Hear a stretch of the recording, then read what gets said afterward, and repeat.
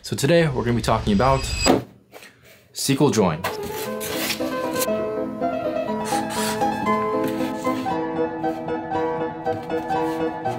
So we have table 1 and table 2, both with similar values, but also different values.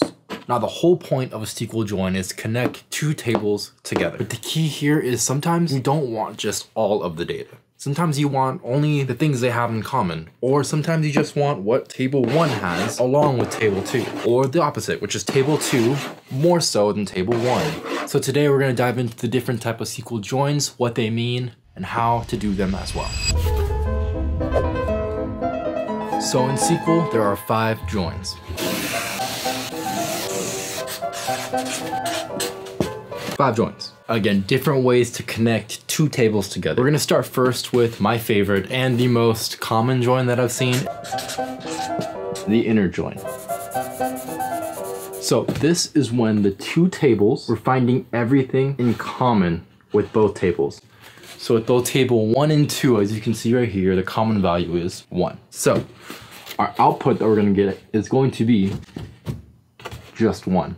The inner join is the most common one because oftentimes you only really care about what values are actually common between the two tables. So this is one of the most common joins that I have used in my past experience. Here is a live example of that now. All right, so let's dive in. Some context here, I created a mock database for us to use and see how this flow of data and two tables coming together is gonna look like. If you want a video on how I made this mock database, let me know. I'd love to actually share that and maybe be something interesting for you. I'm calling this mock database Simple Starbucks. So we have our customer table, and then we have these extra entities. I like to call these the type tables. If you want to split off one main table into other categories, that's what I like to call it as. And then we have our basic order table, and then our order product, which is going to be how we're tracking all of the products in the table per order, right? So we're tracking all of the transactions. And at the same time, we have our product table with our product prep, which is going to be different customizations for Starbucks drinks. And then we have product type. This isn't a perfect database with all of its maximum entities and things like that, but it's a good database to work with when we're just starting off. So back to joins. So I want to talk about joining two tables together. So one example that we can do here is joining all of this together. So if we just do a basic select star from, we'll do TBL customer, and then I'll give it an alias, which is going to be C. If we just do a basic run of that, as you can see, we have all these values, but they don't mean anything to us. Like, what is country ID 1? What is city ID 946? Like, these values mean nothing to us. They're just numbers. This is where we're going to do an inner join. So we're going to connect our customer table, join, and then we're going to join on TBL. Let's start with country. We'll call it CO, CO for country. TBL country, CO on CO dot country ID is equal to, and now we're gonna grab this alias right here, which is from customer. We'll do C dot country ID. I'm doing that because as you guys can see, we have the primary key here, which is our country ID, and then we have the foreign key here in the table customer. Now, one thing to know here about relational databases, when you put a foreign key in a table, that means there can only be one of that item assigned to that specific table. So in this instance, a customer can only ever have one country, which makes sense. This works backwards as well. As you can see, we have city ID, and that too, a customer can only ever have one city ID. So when you think about putting a foreign key in a table, you have to recognize that it's a limiter. You can only ever have one. Now that we have our joins, put them together, and now we have our other country names. Now, I only have US data. Getting into international got a little tricky with the letters and stuff. That's beside the point. We can do the same thing with city. So we'll do join TBL city, CI on CI dot city ID is equal to C dot city ID. And we will get all of these values. Pretty cool. So let's say, for example, I want to expand further and I want to do CI dot city name is equal to Seattle. Got one customer. That, of course, doesn't make any sense. It's based out of Seattle. But this is just one example of how you can join together multiple tables and pull out interesting information out of it. Now, if you want to get technical, people actually call it inner join. But, you know, if you want to be cool, you just say join, you dirty dog, you. Huh? What did he say? But yes, that's inner joins. So that's the inner join. Next, we have the left join. So with the left join, you really only care about what's both unique in table 1, but also what's unique in both table 1 and 2. You care about these values number 1 and 2, and you care about number 1 and number 2. That probably sounds confusing, but if you look on this diagram, you can see in the left join, we care about everything in table 1, which is everything right here in the blue, but we do not care about everything in table 2. We only care about what is in common in table 2 with table 1. You can see that in this diagram. Now here is an example of that as well.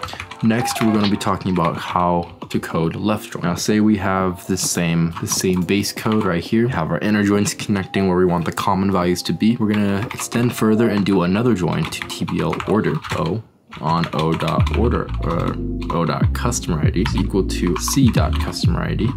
Join that together. Now we're also going to expand further and we're going to do so it'll be a left join on TBL order product called OP on OP.order ID is equal to O.order ID. Left join, like I said, isn't as common as the main join, the inner join, but it's still useful to know. Next, we're going to be talking about the right join.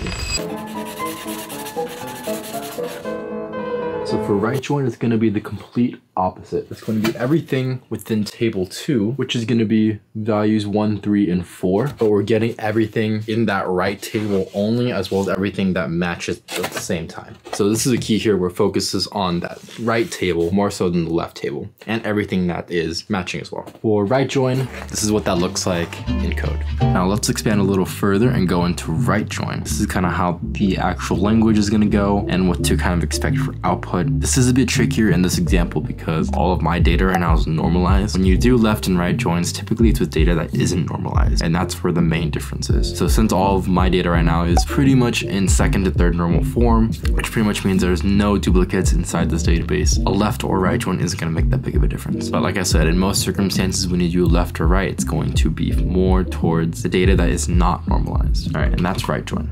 Next, we have the outer join. Now for this one, it's going to be everything in both tables now. That's what's going to be included. But what does outer join look like? Think about outer join, this is what it's going to look like. As you can see, we have both tables here, table 1 and table 2, but we have all the values listed. So as you can see, we have values 1 and 2 in table 1 right here. We also have value 1 in table 2 on this side. And at the same time, we have values 3 and 4 from table 2. So in this, we hold all the values. So here's what it looks like when you actually code it as well.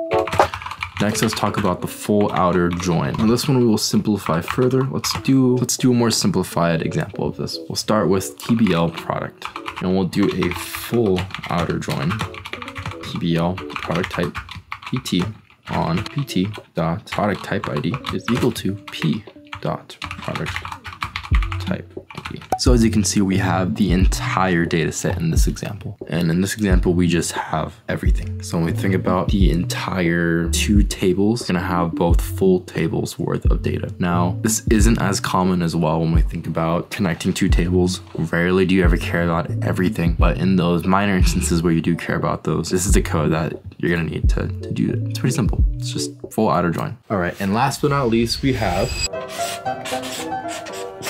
the union. So what does union actually do?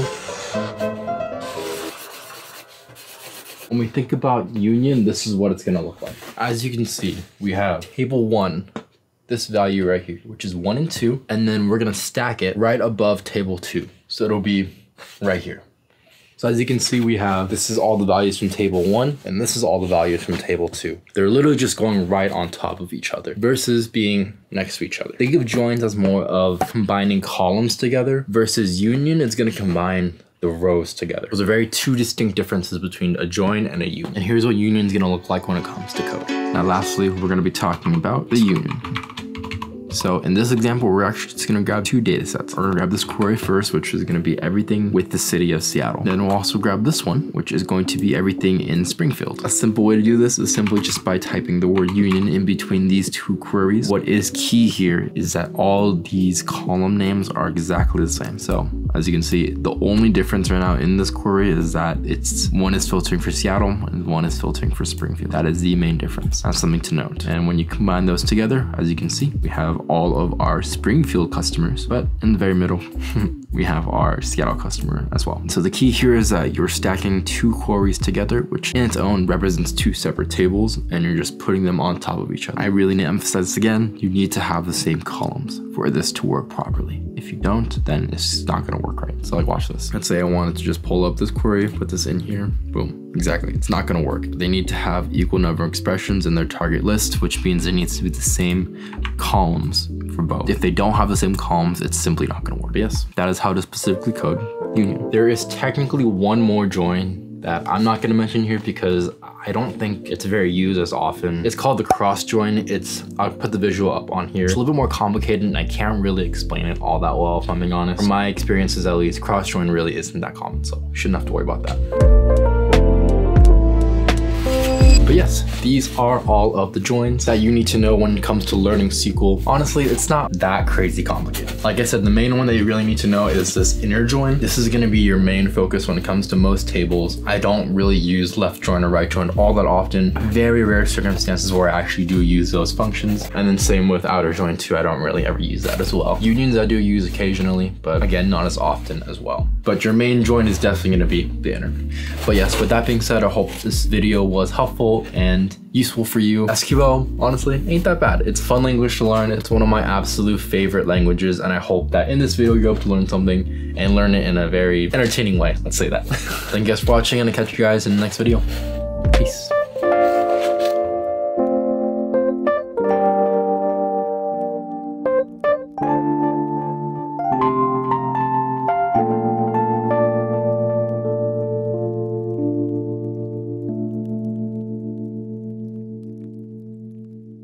So as you can